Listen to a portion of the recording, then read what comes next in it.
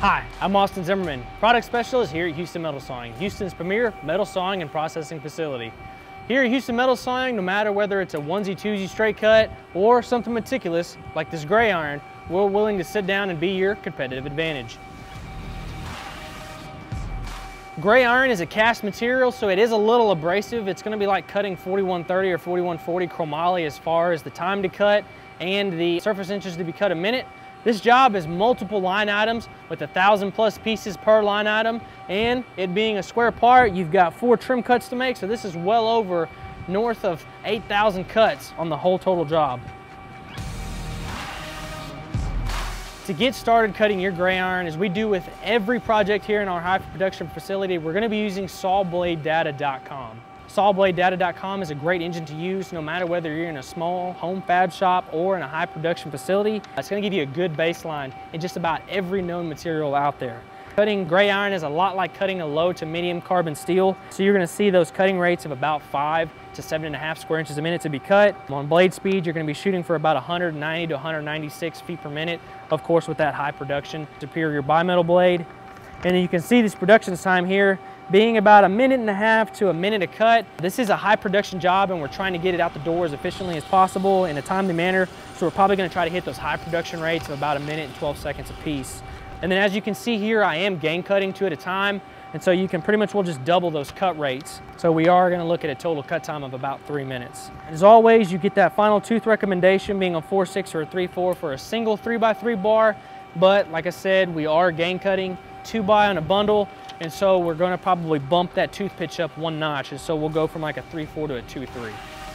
It is a harder, more abrasive material. It's like cutting a higher carbon steel or even a stainless. And so 95% of the time, we're going to go straight to a Q701 high production bimetal blade or even a Q1002 if we've already got it equipped on the machine.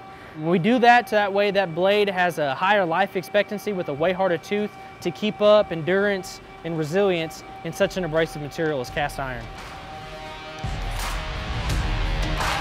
We're going to set up our Velox 330 full CNC 1.25" machine.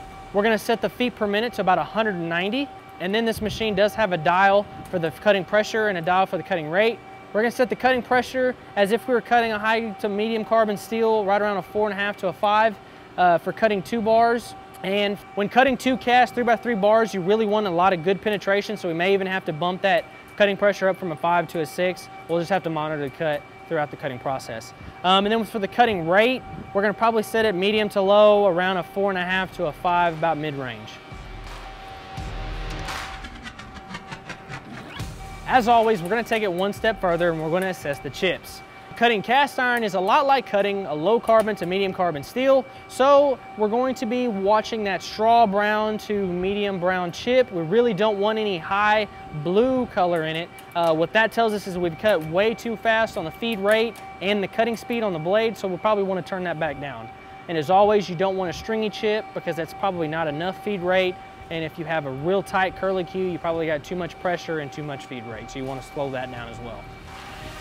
When cutting an abrasive cast material, you're going to generate a lot of heat, just like you do in a stainless material. So we're going to be using Sawblade.com's C5200 semi-synthetic sawing fluid. The C5200 is a great sawing fluid that we use in every machine here in the shop.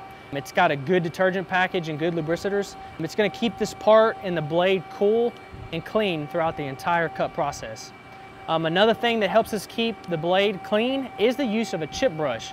It's going to keep those chips ejected out of the gullet as that blade travels through the part and back around, and help ultimately to deplete blade deflection and to keep those teeth on the blade and reduce tooth stripping. That way we don't trash this customer's part or blades. Finally, on all our machines here in the shop, we use Sawblade.com's industrial carbide guides.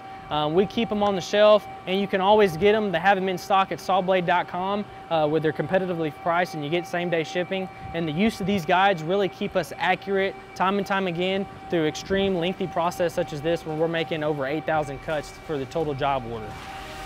Houston Metal Sawing has been in the industry for over 50 years, and we're willing to sit down with every customer and tailor fit your exact cutting job to your needs. No matter whether it's some 1018 and some onesie-twosie stuff and Inconel, high exotic titanium, or something tedious like some gray iron, loafing off little cubes with over 8,000 cuts in the total job, reach out to Houston Metal Sawing for a quote or give us a call.